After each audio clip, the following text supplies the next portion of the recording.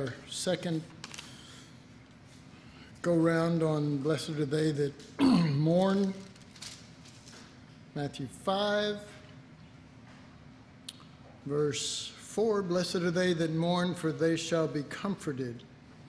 And again, we think differently. We look at these things differently. We look at it according to our life. We look at it according to the way normal people live on the earth, and we think, it is not a blessing to mourn, and really, it's not even the way that most people want to live. But Jesus said, blessed are they that mourn. Blessed are you when you are persecuted. Blessed are the poor in spirit. Blessed, all of it. Not we could think, okay, this is gentle Jesus, meek and mild, and he's just trying to get us to be humble, or trying to get us, but it's not it. This is all relating to his very nature, and the very nature that took him to the cross, and the very nature that won the victory in the darkness and in the death and in the rejection. It's the nature that won the victory, and that will yet do that through his body. For we bear about in our body the dying of the Lord Jesus, that the life also of Jesus may be made manifest in our mortal flesh. And it is a spirit, it is an understanding of Jesus's way. I mean, it is. It is the way of the Lamb. It is the way of not just affecting change. It is the way of glorifying the Father through the Son, through the Lamb, through his Son, his self-giving Son that glorified him. So I wrote, people who think of gaining happiness would never go the way of choosing mourning, and that's just a fact. They just wouldn't. They don't want to go there. And I've said this before, but we think differently. We think, blessed are they that are comforted. We hurry through the brokenness. We hurry through it. And we don't let the Holy Spirit show us the end for which he initiated it in the first place. To the average person, the Beatitudes are no way to live. We want strength and we want victory. But in 1 Corinthians chapter 1, as it goes through there, it begins to talk about the power of God is the cross. In the second chapter, Paul says, I'm determined not to know anything among you but Christ and him crucified. And in that first chapter, after he mentions it in relationship to Jesus, he says, for you see your calling, brethren. He's talking about the weakness of God is stronger than men, and the death of Christ in that weakness is strength. It's not just God is so strong that even when he's weak, it's strong. It is power in weakness. It is power in the Lamb.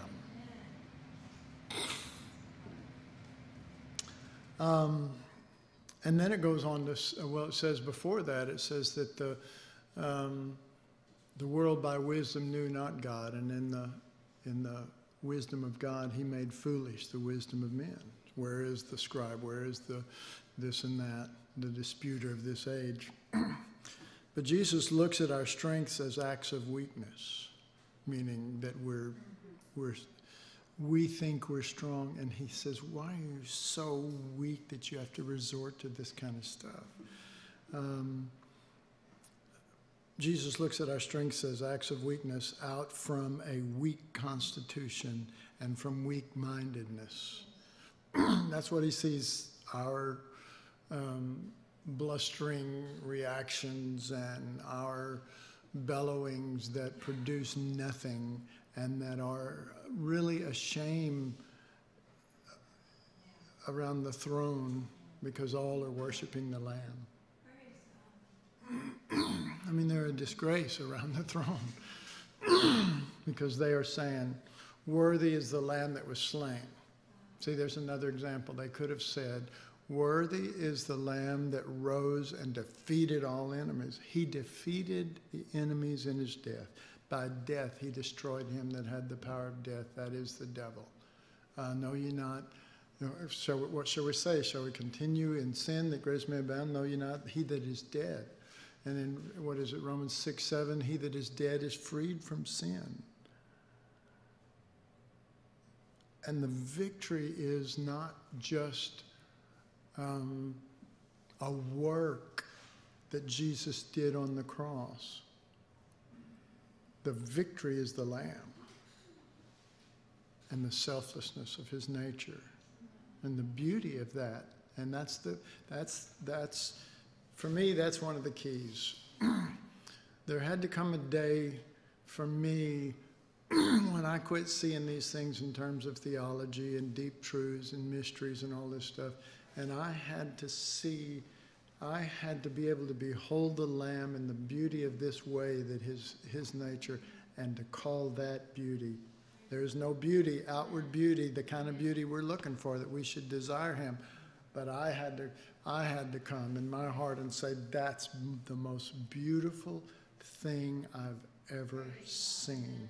And I came to it, and I'm yet coming to it. And when I speak of the Lamb, when I speak of this nature, I speak of it in terms of what I love. Because if you don't love this nature, when you get in the opportunity to lie your way out of something or get your way by manipulating or doing something else, you'll do it. You'll do what you love, you know. You will do what you love, and most of us love ourselves. So guess what? Everyone knows that. There's no revelation in that, but Jesus put it slightly different. He said, where your treasure lies, there will your heart be also. Your treasure. And I treasure the Lamb enough that I mourn when I miss his nature, when I let something else come out of me, when I release something that's not him. I mourn, and I do not want to go that way. I don't want to live that way. I don't want that to come out of me. I would like this to be a vessel for him. And therefore, his nature, therefore, I'm his hands extended, I'm his feet, and that sort of thing. And so, I'm sure most of you don't remember, but just before the conference this past year in November, there was a tragic, horrible situation that happened that was actually nothing short of just me really responding outside of the Lamb. And it devastated me, and it still devastates me to this day. I have not got over the brokenness of it. And I just want to release him to people. And in this case, it was to one of my family members that, you go, well, they're family. So, you can, I don't know, there's I forget what the term is, but when you're more endeared, when you're closer, then you feel more freedom to take somebody's head off or something. And anyway, so I want to read this statement again. But Jesus looks at our strengths as acts of weakness. And if we ever saw that, we would stop it. We think that those acts of weakness are out, or he thinks that those acts of weakness are out from a weak constitution and from weak-mindedness. We see them as the way to win, to be better, but not just better, but better than others. We see using these things to step on someone else's head to get somewhere, to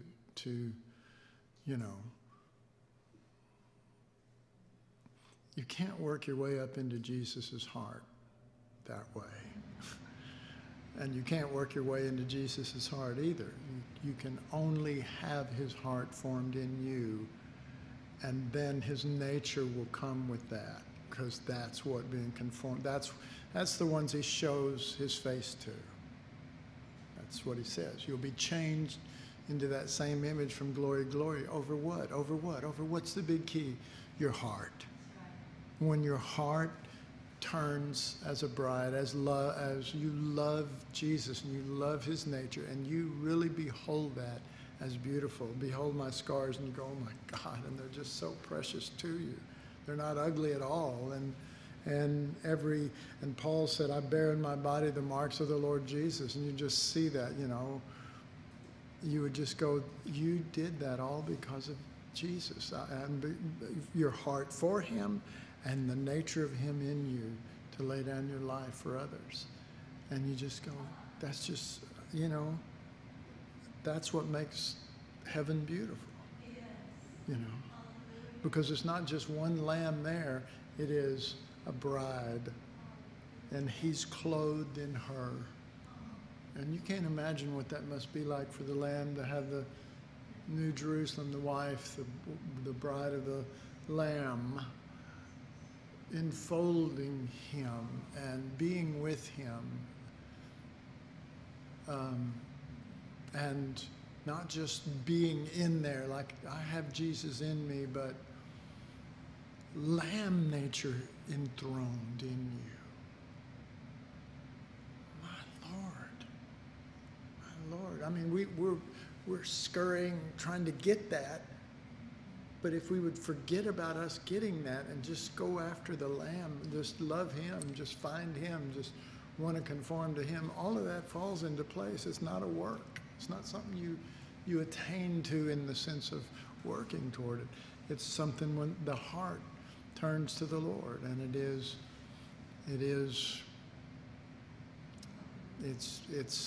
I shared this Sunday night along these lines, and if you weren't here, I would really suggest that you get a copy of it, because it was from the Lord, and it was trying to be an explanation to help us to better see these things scripturally, but to see them from the heart of the Lord and not just as scriptural truth or something. So we see them as ways to win, to be better, but not just better, but better than others. And I have all those in capitals, better than others. To him, precious are the poorly esteemed. It's okay. It's not a shame. You don't have to be ashamed. You can be with the Lord and the heart of the Lord in it. And then I'd mentioned this earlier, blessed not just for any mourners. This blessedness is not just for anyone who mourns. There are those who weep and mourn because the person they wanted didn't want them.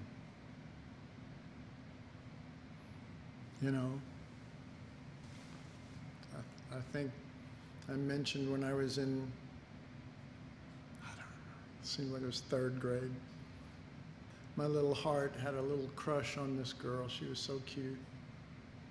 Got a little crush on her. And when I approached her and tried to hook up, she basically said she wasn't interested. And I actually cried.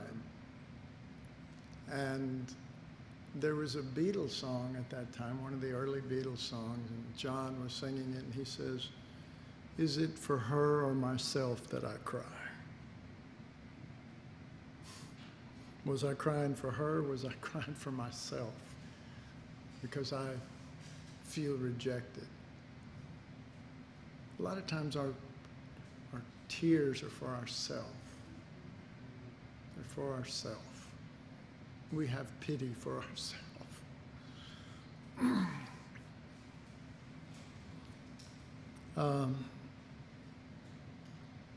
Or the people at work who should have seen our value but never treated us with respect. Or at church or in ministry. Someone should have seen my value. Wouldn't it be better if the Father saw Christ, the Lamb, in you as your value, and you didn't have to go through all of that?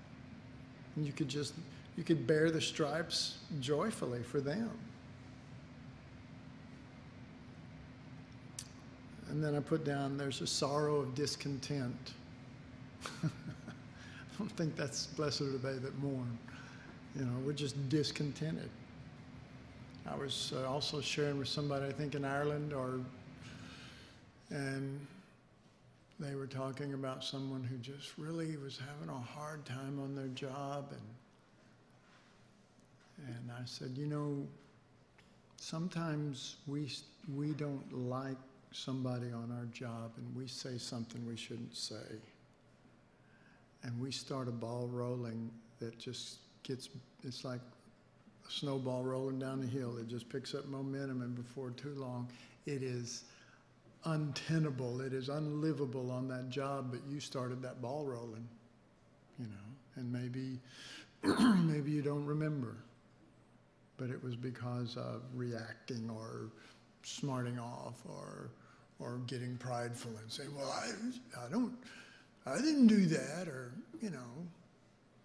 And you say, well, these are getting into minute areas.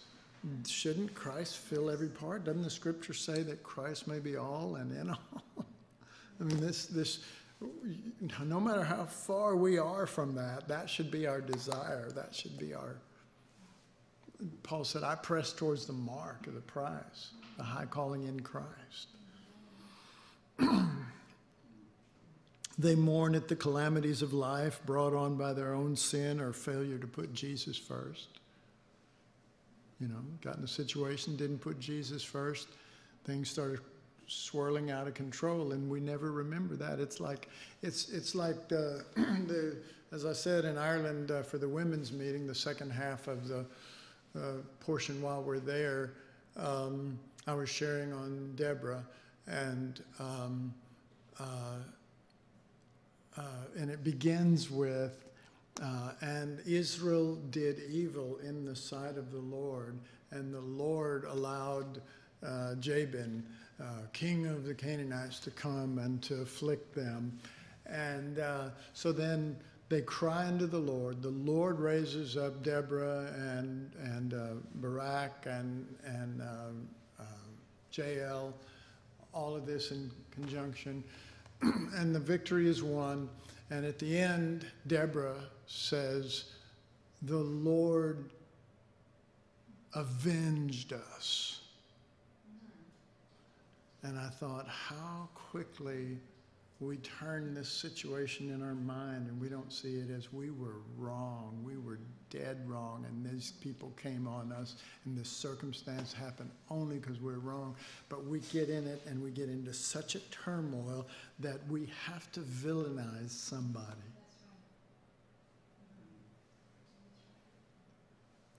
And once we do that in our minds, then anything that happens to them is God avenging me.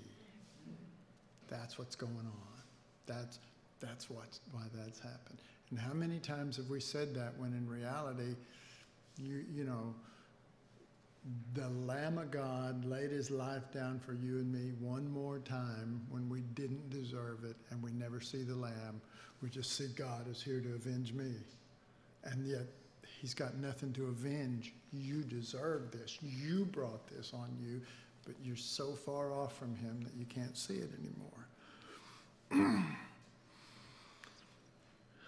Much of our mourning comes from not having Jesus' mind or nature, and God will not bless that kind of mourning.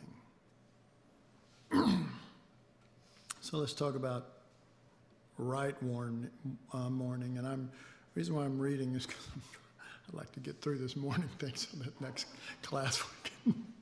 So Jesus wept over Lazarus. How far they were from truly understanding Jesus in that situation, you know. But what did really Jesus weep over? They're going, oh, you know, Lazarus was his friend. You know, I wrote a song. I can't even remember how it goes right now. Most of you haven't heard it. Maybe none of you have heard it.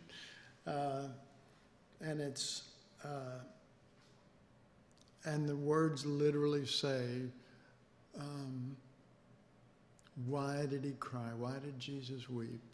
And I said, if he knew that he was going to raise Lazarus, then why would he be weeping over Lazarus? Those aren't the exact words to the song, but it is the point at that point. And I hit several different times where Jesus wept and pointed out, I think there's something else going on in his heart. And we're missing the heart of the Lord. In fact, that's the name of the song. What about his heart? What about his heart? They wanted a miracle. They wanted their brother back. They wanted this and that. And he wanted them to see him in this way that I'm not even going to get into it right now. So I'll just say that Jesus mourned in that situation, but he didn't get bitter. And there's mourning, wrong mourning always opens the door to bitterness. It does. And bitterness will destroy you. If you think you're going to have a ministry, it'll destroy your ministry. It'll destroy you. And even if we're right and they're wrong, bitterness will destroy us, you know. I wish I could remember an old saying I heard, but it's something like this, how foolish it is to not forgive somebody. It's like drinking poison and expecting the other person to die. You know? A sorrow that comes by selfless giving. There is sorrow that comes by selfless giving.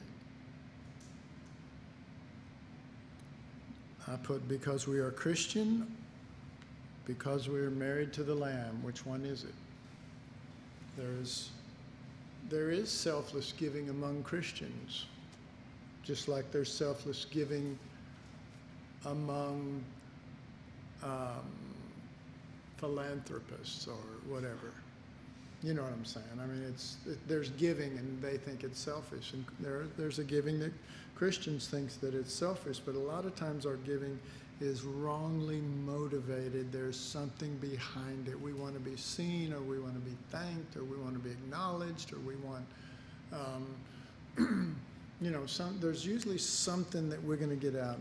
To actually attain to selfless giving is impossible without being married to the Lamb, without the nature of Christ. It's impossible. It is impossible, and we will never, ever attain to that. And if we, the same thing that Deborah did, well, God's avenging us. If we ever, you know, do a bunch of stuff through what we call selfless giving, but it's not through the Lamb, then when we don't get the acknowledgement or are seen as the special person that we are, then it's gonna mess with us. It's gonna dig down deep, and it's not gonna go away. It doesn't go away because self is very selfish. Very selfish. And it just holds on and it won't let go. And, you know, the Lord will deal with, here's the way the Lord has to deal with you in that sense. You're holding on to it. And the Lord, stop it, let go, just let it go, let it go. And you go, okay. But see, that's all he can do, because you won't let him deal with your heart. So he has to let it go. And you go, okay, you know, and then a week later, yeah, and he goes, I told you, let it go, but you won't, you know. Say, well, here, I put this in your hands, Jesus, but you're like a magician. You go, all of a sudden, it's back in your hand again, you know. And the Lord's not impressed. He doesn't like magic. All right, so let's look at 2 Corinthians chapter 4. And I think Kelly read out of 2 Corinthians 4, like 1, wasn't it, last? Yeah. Yeah. We're going to look in 4, and it's the same thing. It's that same spirit. See, Paul started this spirit in 2 Corinthians chapter 1. He did. And this flow continues throughout this book. This book is an amazing book to find Christ crucified in. And in truth, so is 1 Corinthians. In fact, the whole Bible, you might say. I'm thinking. Okay, now 2 Corinthians 4 and verse... you're familiar with this, though. Verse 10. Always bearing about in the body the dying of the Lord Jesus, that the life of Jesus might also be made manifest in our body. For we who live are always delivered unto death for Jesus' sake, that the life of Jesus might be made manifest in our mortal flesh. So then death works in us, but life in you. And there's a release of life. And it's talking about not a past death with Christ or a past death by Christ. It's talking about his selfless laying down of his life right now, always bearing about in the body the dying, ongoing. And he shows the result of that. If it's truly Christ in selfless giving through you, it will bear fruit to others. All right, so let's see. Let's go to 1 Corinthians now. There's a lot throughout these, but 1 Corinthians chapter 4, and actually verse 10 also.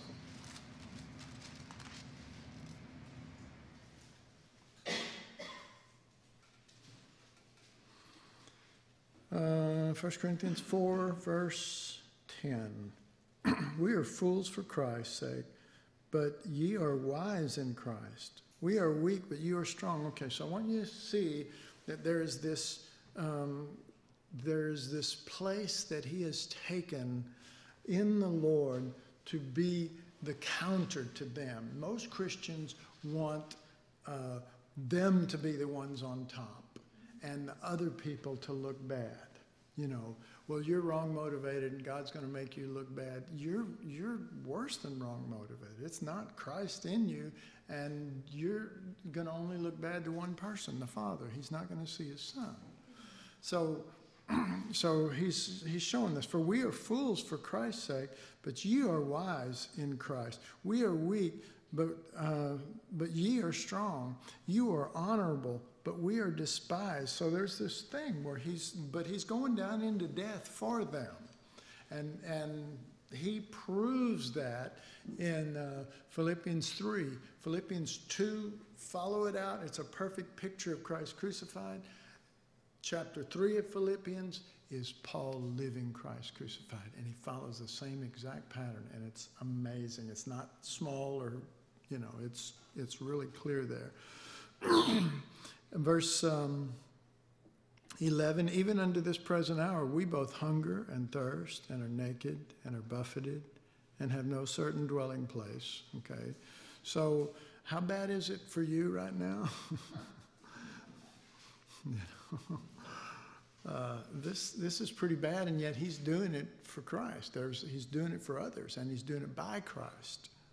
Let me clarify that. He's not doing it for Christ. He's doing it by Christ. Because that's the only value, the only thing that makes these actions virtuous is the Lamb. It's the only thing. And if it's not that, they're not virtuous. You're just a Buddhist monk calling yourself a Christian. Verse 12, and labor, working with our own hands, being reviled, we bless. Being persecuted, we endure it. Being defamed, we entreat. We are made as the filth of the world, and are the offscouring of all things unto this day. Okay, so I don't, you know,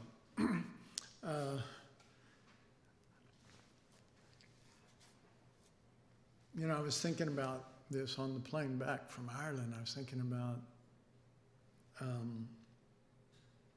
Jesus. It says Jesus made himself of no reputation. And so I was thinking about Paul, and he says, I am less than the least of all saints. He's not just the least, he's less than the least. He says, I'm the least of all the apostles. And he uses that kind of terminology. And I realized that he's not doing that to act humble. He's doing that because that's what Jesus did. He was God, and he made himself of no reputation right on down to being hung on a cross as if he was a religious fanatic or something like that. And he did that to make himself of no reputation because he believed that this would produce something. Now, I hope y'all can hear that. He believed it to that degree. And so if someone came up and said, "Oh, Brother Paul, the way that you live, the way you share the word, oh my God, it's just really something." And he'd go, he said, "I heard this apostle and that one, but you know." And he'd go, "I am less than the least of them. They are better than me. They are this and that." And taking himself lower and lower, because to him, it's Christ crucified. To him, because what's the point in doing that? Come on, let's kick this other mindset up so that we can actually grasp this. If the goal is to get the gospel in all the world, and if it is to get people to receive Jesus, then you don't say I'm less than the least. You say I'm the best, baby, and come to Jesus, and Jesus is the best, and here's how, But they went around preaching. See, the common way of dying as the worst criminal was on a cross. And they said the Messiah has come, and he's Messiah crucified is the answer. Christ crucified. 1 Corinthians 2:2. Messiah crucified is the answer. And they're going, "Are you an idiot?" And he's going, "I'm less than the least. He's not trying to impress them.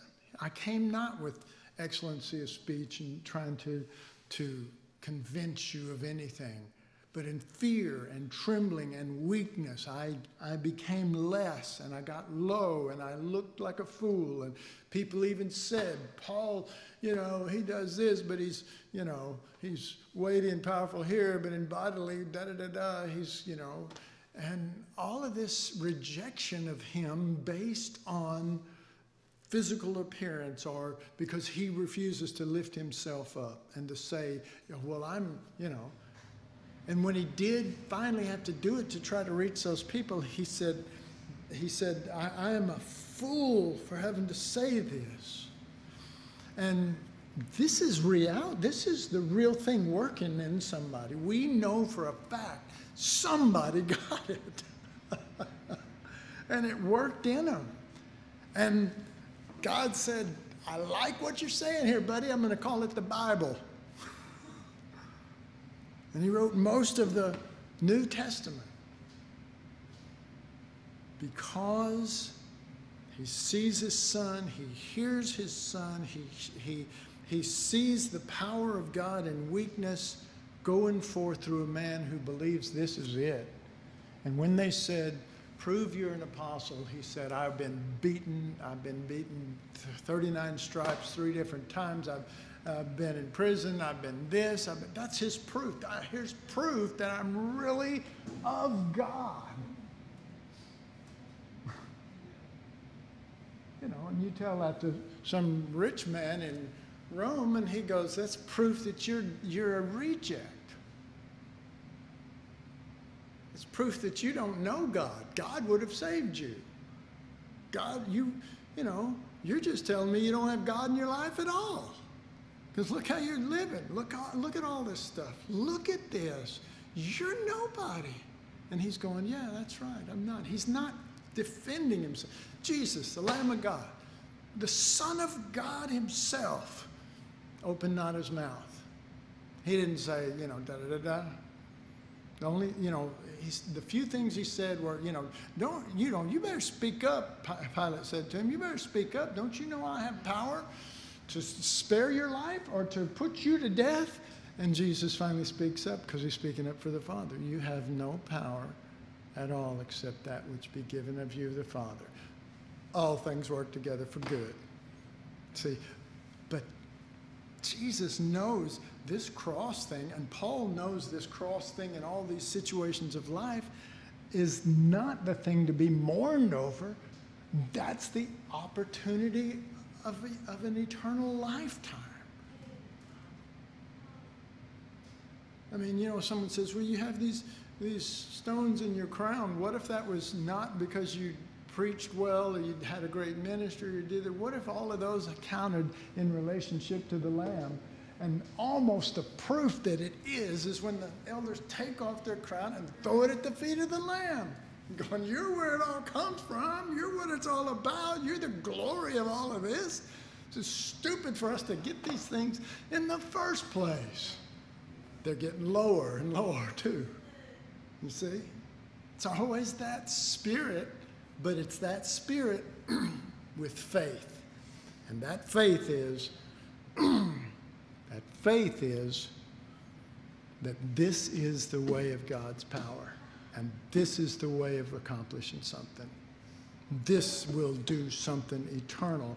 And everything else is just us doing our thing, thinking, you know, well, you know, I'm standing up for God, or I'm standing up for the ministry because this ministry is of God. I mean, well, how about just sow the ministry into death and bring forth more life? What about that? And really be happy with that. And just go, well, this is an opportunity of a lifetime. Instead of, oh, I've got to hold on, I've got to fight for something, I've got to, you know. There has to come a time in the heart of the church that we see who it is that we serve, but more importantly, we see who it is whom we love, and that love will guide you. Love will guide you, and it will guide you after him through whatever means you can get to him. I mean, you know, because, you know, we did the blog thing, and we're almost done here. We did the blog thing yesterday. And we were talking about Zacchaeus, and it says Jesus went through Jericho. And Zacchaeus, it says of Zacchaeus that he wanted to see the Lord who he was. He didn't just want to see the Lord like the crowds, but he couldn't get to him because everybody just wanted to see the Lord. I got to see Jesus when he passed through. See? And he's a celebrity. And Zacchaeus is going, I want to see him, not just who he appears to. So he climbs up into a tree. Remember we read that about the cross being the tree? He climbs up and then he sees Jesus from the tree. And then I was reminded, and Jesus says, come down, I have to abide with you.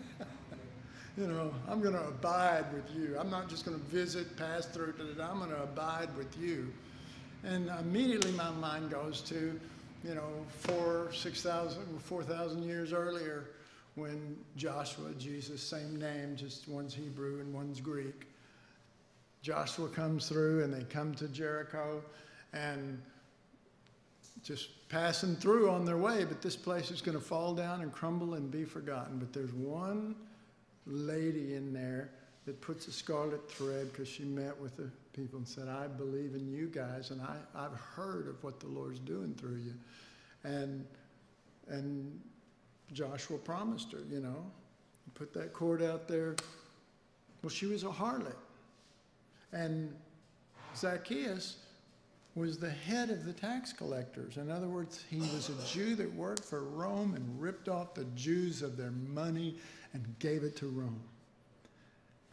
At that time, tax collectors were worse than harlots. And here you have both scenarios. And in both scenarios, one person out of the whole thing has a heart for the Lord that wants to see him beyond what the crowd is. And it says Zacchaeus ran ahead. He ran before the crowd. He ran ahead because he wanted to see Jesus. He went out, I called it going out on a limb for Jesus.